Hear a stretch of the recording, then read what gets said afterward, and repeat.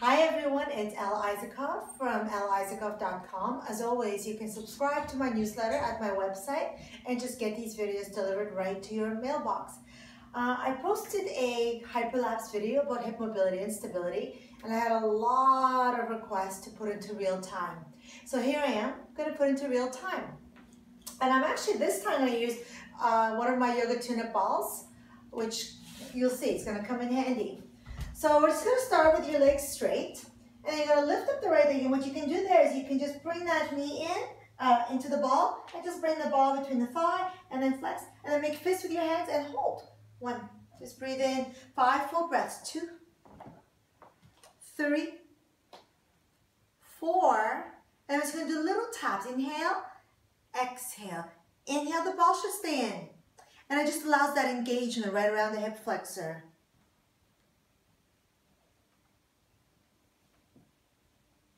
Beautiful. You're going to release the ball. You're going to straighten this leg. And then with control, this is also part of the mobility, is lift it up, keep it flexed, shift the weight, and then bend the knee. Good. With your hands on either side, point the foot.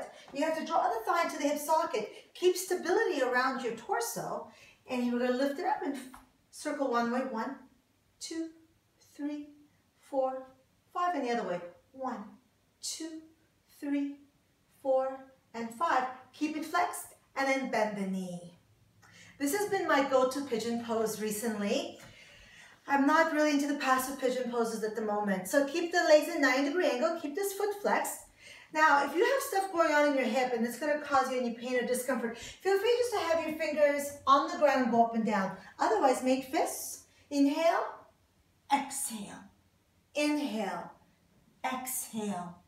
Inhale, keeping the engagement. I'm pressing the foot into the mat. Press the foot into the mat. Good, now you're going to hold here. Now you're going to draw the foot towards you, like it's magnetizing towards you. You can either stay here or you can have your fingers down. 1, like the drawing the thigh towards you. 2, 3, 4, come all the way up. If you need to touch the ground, it's okay. You're going to lift up and you're going to pivot. You're going to adjust your pelvis, and you're going to let your arms just go on the inside. And even though it's passive, there will be a little bit of engagement just to keep your arms there. And just kind of close your eyes and just take 5 or so breaths. Keep the feet flexed.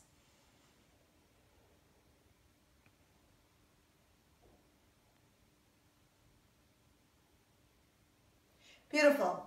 So, option here to keep your fingers behind you, especially if it's your first time. Try and keep your torso upright.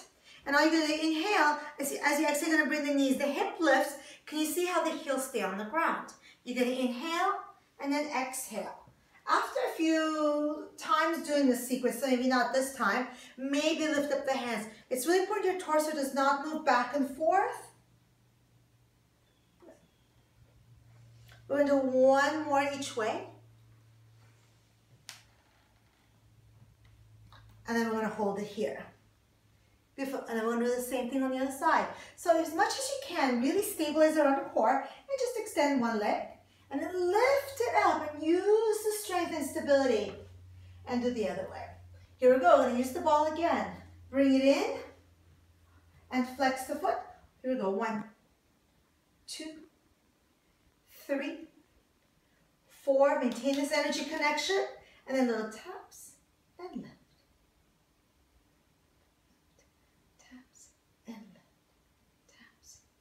2 more times. Beautiful. Release, straighten with control. Here we go. Engaging, flex, and open. Bring the fingers on either side. Point your foot. Here we go. Lift, and 1, 2, 3, 4, 5. And the other way. 1, 2, 3, 4, and 5. Lift it up, keep it flexed, and bring it over. 90-degree angle. So as I said, remember you can keep your fingers on either side. First, you're going to draw the thigh down the whole time as we go up and down. Or engage the core, and here we go. 1, 2,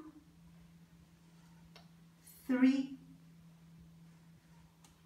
4, and 5, bring the fingers down. This time, draw the thigh up towards you energetically, like you're trying to connect the thigh to the ribs to the thigh, and breathe. And you can also keep the hands lifted. Come on up, prayer hands. Release, just kind of hold it there for a moment with gentle resistance. I'm going to add on one little part that I didn't put into the hyperlapse. You're going to bring your hands together. You're going to lift up and you're going to bring that right foot in. And then you're going to lift up and you're going to bring this foot in. Here we go. Lift up, externally rotate your right thigh and then bring it back. Lift up, externally rotate your left thigh and then bring it back in internal rotation.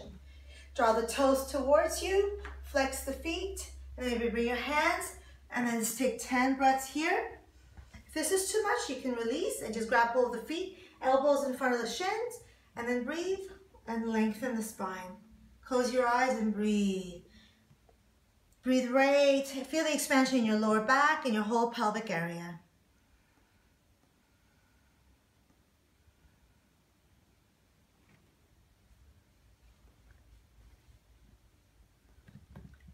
Lengthening it up. Always an opportunity to find the work. So lift up and straighten. Lift up and straighten. Thank you everyone. Hope you enjoyed the hip mobility, stability sequence. And stay tuned. There'll be more coming up soon. As always, catch me at lisakov.com and subscribe. Lots of stuff coming up.